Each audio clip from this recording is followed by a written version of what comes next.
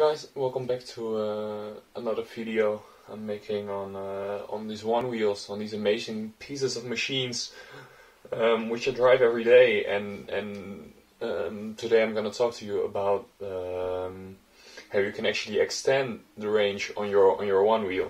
We have a Pint here, we have a Onewheel Plus here, we have some extremely large external batteries.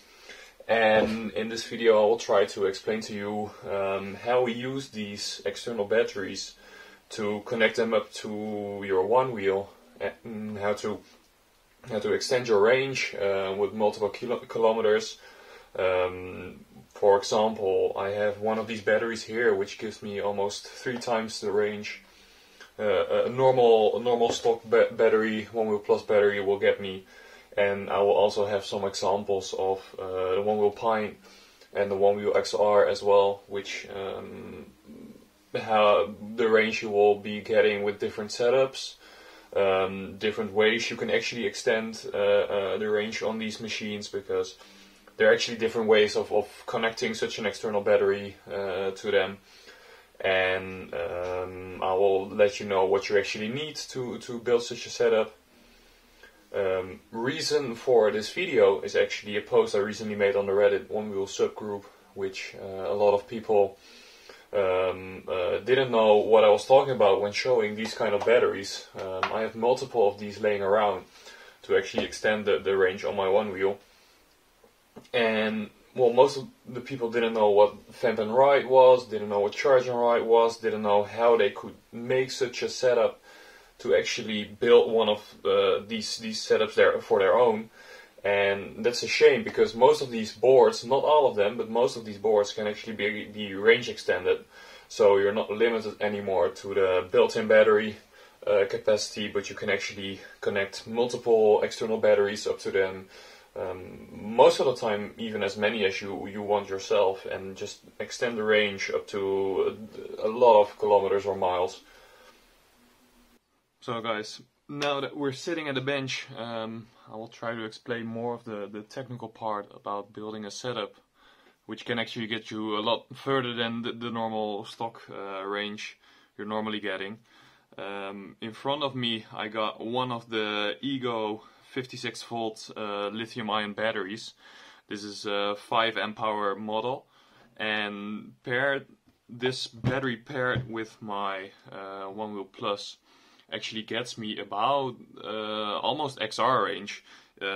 Just counting the watt hours that this battery combined with my internal battery produces is actually 410 watt hours, which is like almost 1/3 more than the internal stock XR battery, which is only 324 watt hour, I think.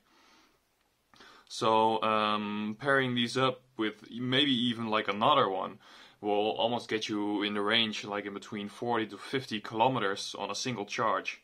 And that's, well, especially with the Plus model, the Onewheel Plus model, I've been looking for ways to actually extend this range that I'm getting with my board, because, well, 7 kilometers on the internal battery just isn't enough for me. So since I've installed this or connected up this battery on my Onewheel, I've actually gone much further. You just have a lot more freedom, less range anxiety. So just getting such a setup is, well, for me, is really worth it in the end. Just because I can just go on longer trails, harder trails, faster trails. I can keep up with my XR buddies, which just have a lot more range. I don't have to charge as much, and these support fast charge as well. So if you have a fast charger for your battery, then you can also just plug it in, keep it plugged in, and actually charge the internal battery and the external battery at the same time, like with some insane amount of amp power, I think. For the Onewheel XR, we also have these kind of batteries. They will look a little bit different, because the internal battery voltage of the Plus, the XR and the Pint differ a little bit. I will put them on the screen for you, because that's one of the most important things you actually want to consider when buying an external battery. you can't just buy any external battery and plug them into your Onewheel. They have to be the same voltage. So the Onewheel Plus, for example, has 58, when fully charged at least, has almost about 58 volts. And that's why we use the Ego battery as well, because when this thing is fully charged, it also produces about 58 volts. And so when you connect them, or when you want to charge them, or when you want to empty them, they basically keep the same voltage all the way through. There's no really a danger situation, because, for example, if you compare, like, if you connect a battery which is if you connect a battery to your Onewheel which has a completely different voltage, there will be a lot of current going through the board, going through the batteries, and it just strains the whole system, and that's not what we want. For the Onewheel XR and the Pint, we actually use Greenworks batteries here in the Netherlands, which is I think a 64 volts Onewheel battery, or another Onewheel battery, a 64 volts PowerWorks battery, which is the same voltage fully charged as the Onewheel XR and Pine battery. So you can just straight up connect them, and there's not really a lot of trouble. I will show you a picture in the B-roll now as well. So yeah, that about the batteries. Just keep in mind that you want to have the batteries the same voltage, and that's about it. It doesn't really matter if you can drain this battery further, because at one point your Onewheel will just cut out because the internal battery voltage gets too low. And yeah, you don't really have to worry about this thing getting too much decharge, because most of the time also has an internal BMS which protects it from too much heat, too fast of a discharge. Yeah, so far we got the battery. Now, of course you need something to actually connect this battery, because, well, we got some nice terminals over here. That's what we use. You can build these yourself most of the time. That's why we have these things. You can actually see here that I've made two together. I put two together, so I actually have two of these batteries. So I can connect them in parallel and get almost 5 times the range, which I'm normally getting on my Onewheel Plus, which is amazing. So yeah, this thing just slides into the battery like this, and now this is a live terminal, which you don't want to short or anything, because that will be a mess. But this is the way we actually connect or get to the terminals, to the voltage inside the battery, and with this plug we can connect it to our Onewheel. Yeah, so that's this part. Now, one of the more difficult parts we have is actually connecting this wire up to our Onewheel battery, because where do you connect it? Where do you want to connect it? Where don't you want to connect it to? And for all models, the Plus, the Pint, and the XR, and I think the V1 as well, but I'm not sure about that, we can use positaps. These are a little harder to get in Europe. We have a lot of different companies which produce similar like products, but nothing like these. These are the original positaps. I think they come from the USA.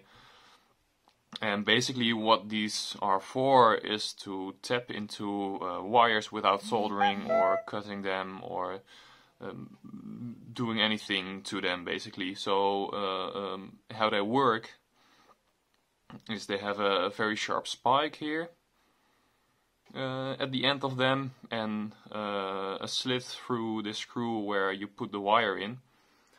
And you put these on the positive and negative terminal near the connector bay. I will show you in the B-roll in a second how that would actually look like. But you connect these up to the positive and negative wire coming from the battery to the controller. And you can, without soldering, screw these in. They're basically watertight. If you don't wiggle them open too much or don't touch them too much, they will stay pretty waterproof as well. And that just ensures that you can actually tap into the positive and negative wires without cutting anything open. You can buy these at our web shop as well. It's called electric-surfers.eu. And we sell these kits including cables and connectors as well over there, if you're interested in that. And then on the other side, we want to connect some sort of cable, like I got some 12 gauge cable, silicon cable over here, and we connect that on the other side. Just no soldering, just putting it through this hole and screwing it back in. Installation is very easy, like everyone can do it. You just have to watch out that you don't mix up the positive and negative, but they're color coded, as you can see in the video, so that will make sure that you can actually connect your external battery to the power system of your Onewheel. You can make this however you want. I like to put some wiring mesh around the cables, and I use XT60 connectors as well for these. I've never had any trouble with melting or having shorts or anything. I ride them through rain as well. I don't really worry about corrosion or anything. They just work, which is fine, I guess. And yeah, together with all this, you can make a circuit which will look something like this, where you have the battery on one side, this will be in your backpack, a cable all the way through your legs to the Onewheel. You have some plug, and this will end up in your positaps, which will be negative and positive. I'll try to show you a power diagram as well, for anyone who wants to check this or make sure it's correct. And that's basically how we will be getting power from external batteries to our Onewheel. Now, Future Motion doesn't like this idea, because, well, they want to sell you models, like they want to sell you their XR model. They don't want you to extend their range, because if they're going to release a new model with more range, they want you to buy that.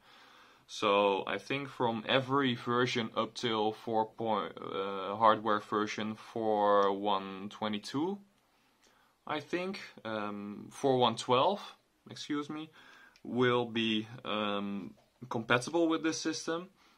And I think the last hardware and software version, the combination of those two, will not support this anymore, which is a shame.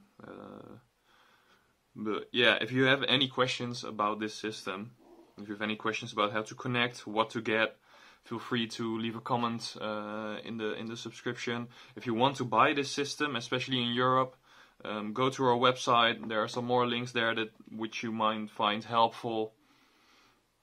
And I hope I helped you guys out a little bit, because I saw a lot of questions about this, and I thought it might be nice to know that you can actually extend the range on your Onewheel, because they're awesome to ride, and charging them is like the biggest hassle you can probably have if you just want to get out.